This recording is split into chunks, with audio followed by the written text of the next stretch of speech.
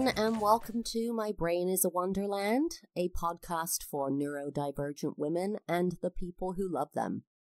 Welcome back, everybody. This is the third episode of My Brain Is A Wonderland, and we are going to be talking today about how I, as a neurodivergent woman with autism and ADHD, prepared for a major hurricane hitting where I am living, and how that went, and how I dealt with the stress of all of that, and it kind of happening all so quickly. I just want to preface this episode. I'm not going to be discussing, horrible things that happened or anything like that, the tragedy that was Hurricane Ian when it hit Florida. I wasn't, in the end, personally affected in a way that was really bad and negative, but I just want you to know, if you have a trigger warning, a trigger around this, around natural disasters maybe, or if you had a family member who was involved, I just want to prepare you that I'm going to be talking about the lead up to Hurricane Ian in Florida this summer 2022 and how I dealt with that. So with that, I want to start at the beginning, and I'm going to talk about this in a way that really explains all of what happened, the build-up. So if you're from Florida or a place that gets hit by hurricanes a lot, you might feel like I'm over-explaining, but for a lot of people out there who haven't lived through a hurricane, don't know what it's like to live during a hurricane season, I think this will be really interesting for people to hear. So, what happened was we were in the middle of hurricane season. Hurricane season in Florida runs from, I believe, I want to say June 1st through the end of November. So it goes longer than you'd think. Technically, there could be a hurricane on Thanksgiving. And the worst time of year, I believe the worst month is either September or October. Something to do with all of the heat in the ocean building up, and that's when it is the worst for the worst hurricanes. You get the most, they're stronger, and it really just is, you have no idea where they're going to hit. There's lots of models, and I'm going to talk about that, but really they cannot say at the beginning of the season, well, you're going to have this many hit Florida, this many hit Louisiana. They have no idea. They do make a prediction at the beginning of the season of how many hurricanes in general they think will form, and it's generally accurate, I think, but hurricanes don't always necessarily hit anywhere close to you or become a thing other than a Cat 1 in the ocean. So it may feel like there aren't many around when actually there are. So what happened is it was September, which was the big, heavy part of the season. We hadn't really had anything. We hadn't had... Things had been forming in the ocean and coming across the Gulf and blah, blah, blah, but nothing had hit Florida, nothing had come close, and we were always supposed to be prepared, but nothing had come yet. So in the days leading up to the hurricane, I want to say you get a week or more, maybe a week and a half, from when it first kind of forms in the Atlantic Ocean. And you're told, they make predictions on this is 90% going to become a hurricane or form in, it's a disturbance in the ocean, in the weather. And they tell you, 90% or whatever, it's going to become a hurricane. And then it does in the next day or so. And so the week leading up to that weekend, I had been watching this storm form and start moving. And then they start putting a cone on where it's going to go. It's a path that is a cone-shaped path going towards whatever track they think it's going to make. And it usually comes through the Caribbean, so unless it's more north and just hits Florida right away, but it usually comes through the Caribbean, then hits, Florida, Georgia, or it hits, Louisiana or Texas or whatever. And so this one, the cone started to form, and it looked like where I live in the Tampa Bay was directly in the center of the cone. Now, there's lots of jokes about Tampa Bay. The last time we were direct hit by a hurricane was 1935. They say it's because we're on an ancient burial ground and they protect us. Yeah, okay. Really, I think it's just because we're nestled in on the West Coast, so a hurricane would have to make a hard right turn directly into us, and that just doesn't tend to happen. I mean, it hasn't, so we're pretty protected from it. And also, people say if you're in the center of the cone when it first is showing, it's going to shift, so you're not going to be in the center at the end. It's a model projection. They look at all these models from different experts and put them together for an average, basically. And so when this started happening, I started freaking out. I'm going to be honest with you. I am English. In England, we don't have natural disasters like that. In London, you know, you don't have a hurricane. You don't have earthquakes. We don't have storms that flood in London, you know. I'd never dealt with anything like this. I'd been living in Florida at this point.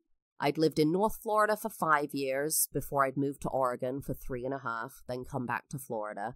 But I hadn't lived, I think I lived through a Cat 1 in North Florida, which felt like nothing. We were in the center of the state, so, you know, it wasn't coming off the ocean. It was fine. But I was very anxious then, I remember. But this would be, I'd lived through a tropical storm down here in the south in Tampa Bay, but this would be the first real hurricane. And so my husband is 7th generation Floridian. So his family knows they've lived through hurricanes, they've lived through it all. So I'm texting his mom and dad, right? And just kind of feeling it out, just letting them know I'm freaking the freak out. But not in a way that says, hey, I'm freaking out, in a way that they know me so well now that they know when I'm texting that I'm freaking out. If their son, my husband, doesn't do this, he's not messaging them asking about the hurricane, they know I'm worried. And they made jokes about it, honestly. They made jokes, and that comforted me. Because I trust them, especially in this regard to hurricanes. So that was okay. I thought, okay, this isn't so bad. You know, we'll just wait and see. And that's what you're supposed to do, because you don't really know where it's going to hit until the end. Until right before it hits. It can do a twisty-turny thing. You just don't know. So that Saturday, we trimmed all of our trees. Just in preparation. We were overdue on that, and I was freaking out pretty bad still. My anxiety was through the roof, and this is what I do. I start going to the worst thing and thinking about what it's gonna be and going through every scenario that's terrible, that goes all to the house floods. We both die. The dogs die. The house floods, and we swim out. And then I had Armageddon, Deep Impact type, Volcano. Anyone here, any millennials know these movies? Absolutely just thinking of the worst, craziest thing in my mind. When really, the worst thing even would have been that we evacuate to North Florida, where my husband's family home is. We did all that, we got the house ready, and that Sunday, I texted my husband's parents again and said, what do you think? We're not sure if we're gonna drive out or not. We're not sure if we're leaving. We're gonna decide tomorrow. We're gonna wait and see. And they both messaged back, his mom and his dad, and said, if it looks the way it's looking right now, you need to get out. They didn't mince words, and they said, you need to get out.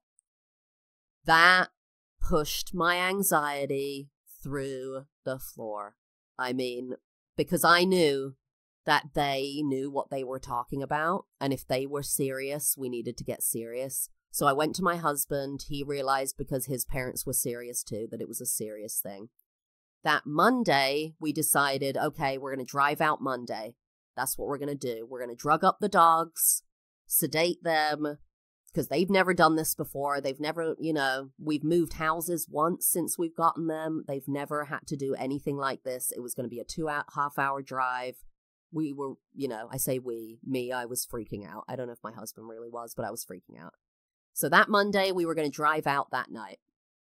We realized we need to get sandbags. We need to get something. We have hurricane impact windows, so we don't have to worry too much about boarding up. We had neighbors who were boarding up their windows. It was really scary. And so the city was giving out 10 free sandbags per family. So we go to this sandbag line, and it's like a 4-hour line or something. So we go and get sedatives for the dogs and come back to see if it's smaller. And it does seem like the line is shorter. So we get in this line, and we're in the line for, I think it was 2.5 hours in the end, I think. And we get to the end of the line, and this line just sitting there sent me over the edge. My adrenaline kicked in. This is what actually happens when I need to get something done. It's not anxiety that's powering me. My adrenaline kicks in, and I have this little flutter in my chest because that's the adrenaline making my heart race like crazy. And I'm just able to get it done. And even though I'm freaking out on the inside, I kind of just get stuff done. And then I'll collapse at the end and maybe cry and just be exhausted, but I just get stuff done. And so my adrenaline was through the roof. It was, and I didn't realize until, here's what happened. We get to the end of this sandbag line, and we're supposed to leave that night, so we need sandbags now. And we didn't think to go buy any. We thought they'd already be out, so we're in this free line. And all of a sudden, the cop who's been manning this line in his car with the lights on at the head of the line just drives away. Turns off his lights and drives away. And me and my husband are like, yeah, that's not good. So I get out of the car and run to the workers to see what they're doing. And they basically tell me that they're done for the day and we can grab any sandbags on the ground. So I grab 4 waterlogged sandbags, 2 per hand. I am 5'6", healthy, but I don't bodybuild or anything. And I carried these 4 sandbags a block down the street to the car. So my husband sees me, and I'm shouting to him and other people in the line, just grab what you can. And my husband sees me and goes, well, and he said to me later, he's thinking, okay, if she grabs 4, I can at least get 4, maybe 5. So he goes and grabs as many as he can. He ends up grabbing 3, and he cannot carry them. Okay, these are waterlogged heavy sandbags. They're very heavy. And we realized later that my adrenaline was so high that I was able to carry these bags. It's like those stories you hear of people lifting cars because their adrenaline is through the roof. That is where I was at. I was living on a different plane of adrenaline existence. It was insane. So we get these bags. We end up with 7 bags, get them back to the house, drug up the dogs, and we get them into the car to do this 2.5-hour drive to my husband's family home in North Florida. Please bear in mind, this all happened, really the reality of it, in less than 24 hours. We were texting Sunday afternoon, night, decided we were going to drive, and we had to be prepared. I had a hurricane pack, but all just realized that we were so woefully ill prepared for this in the end. Even though we had a hurricane pack, it just didn't prepare us for what we ended up having to do. So we drive. I'm in the back with one dog. My husband's in the front with the other dog driving. It's a 2.5-hour drive. It's dark and they're quite sleepy. So that was good. And that made me feel good because we'd never done that before. The most we'd ever driven was to the vet and back, which is not far. So we get to my husband's family home, and I lived there for 5 years when we lived in North Florida. I've known this house for 15 years. I've known his family for 16 years. It's very comfortable for me. That's not an issue. That being said, being there with the dogs in a whole new experience was so difficult for me. The feeling of I didn't know how the dogs were going to react. I didn't like that I wasn't in control. We were constantly, there were other dogs in the house, so we had to segregate all of the dogs. and then bring the dogs out one at a time to go in the yard alone. Because it was just too crazy to introduce dogs at that time. You couldn't do it. And I was just, one of my dogs, I think probably both of them, but one of them is very anxious and she feeds off my anxiety. So if I'm anxious, she knows that, and I think doesn't respond well or tries to protect me and things like that. And so me and her in this house was not a good combo. We were just both freaking out. She freaked me out because she was anxious all the time. I was freaked out because I was worried about the house, about this hurricane hitting. It was just not fun. Another thing is that I love my husband's family, and they are amazing, and they really do understand me and who I am and love me for it. But they do not understand my negativity. I've spoken about this before, I think. I come at everything with a negative slant. I tend to be a bit of a comedian, and comedy often comes from a place of sadness or reflecting on something that was difficult. And so, you know, I'm very stressed out. They're trying to put a positive spin on it, and my spin is just always negative, always like, this is terrible, this is not good, I'm really, you know. And they do a really great job, actually, of just dealing with me and just accepting me for who I am.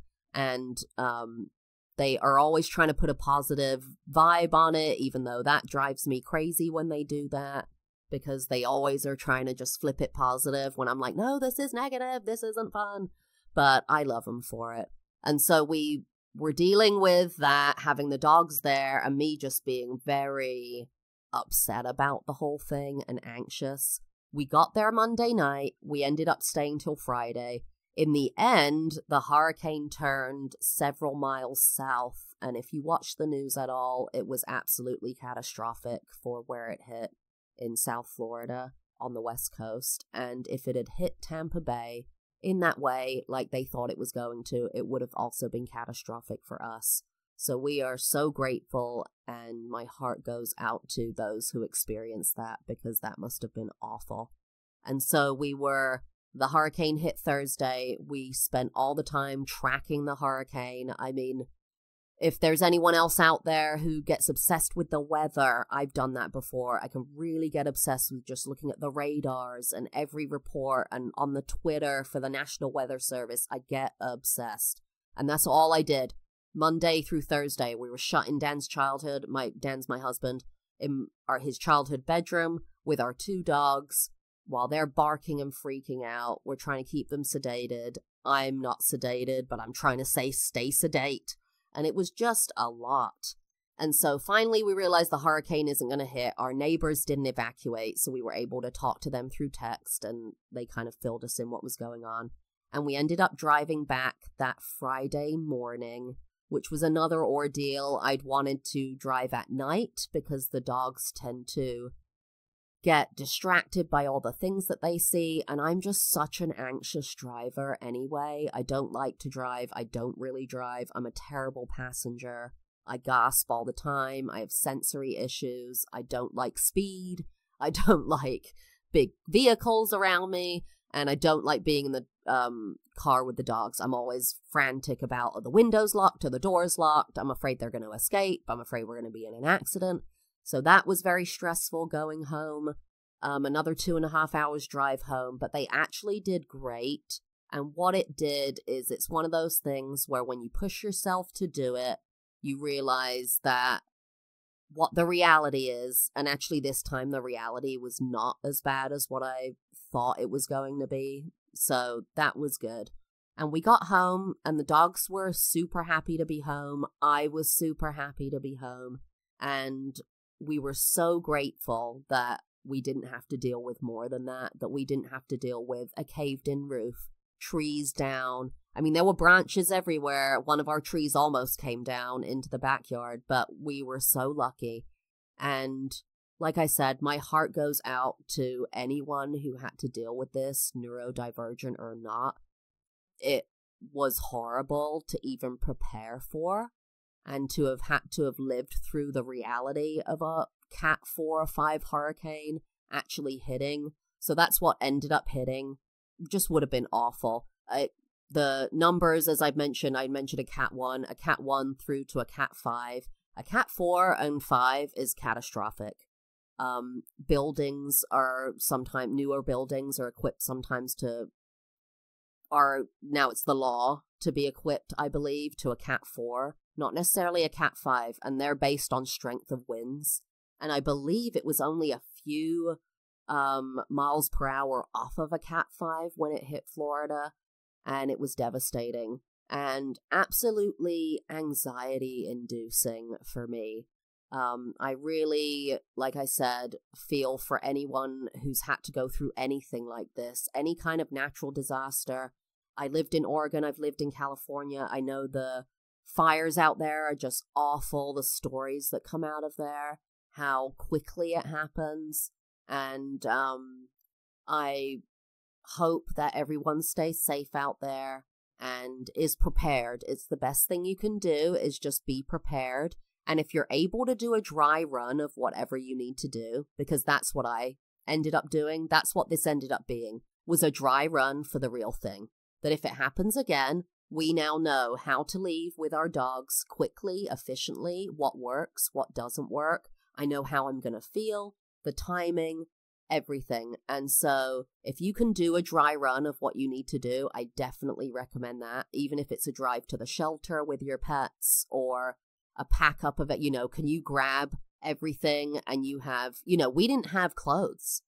We had to pack clothes. We realized our hurricane pack had no clothes in it. So now we put in our hurricane pack basic t-shirts, a couple of pants, plain underwear, because if you really need to leave that quickly, you won't have clothes. And when we ended up leaving anyway, you should have seen in my bag, guys. I think, it's the middle of summer in Florida. I think I had 2 sweaters, a pair of pajama pants, 1 pair of jeans. I didn't have enough underwear. I mean, I was so hopped up on adrenaline, I grabbed the weirdest things to take with me. So I really recommend just doing a dry run and getting prepared as much as you can for something like this, whether it's a hurricane, an earthquake, a flash flood, a wildfire, whatever is in your area, a tornado, do what you can now. And I know you want to procrastinate about it, but I'm telling you, it does make it easier, even if it's going to be difficult. That's my story about living through almost a cat 4 or 5 hurricane hitting. I hope there was some good advice here for you. And again, if you'd like to reach out to me and connect, I'd love to hear from you. My Brain Is A Wonderland pod on Instagram and TikTok.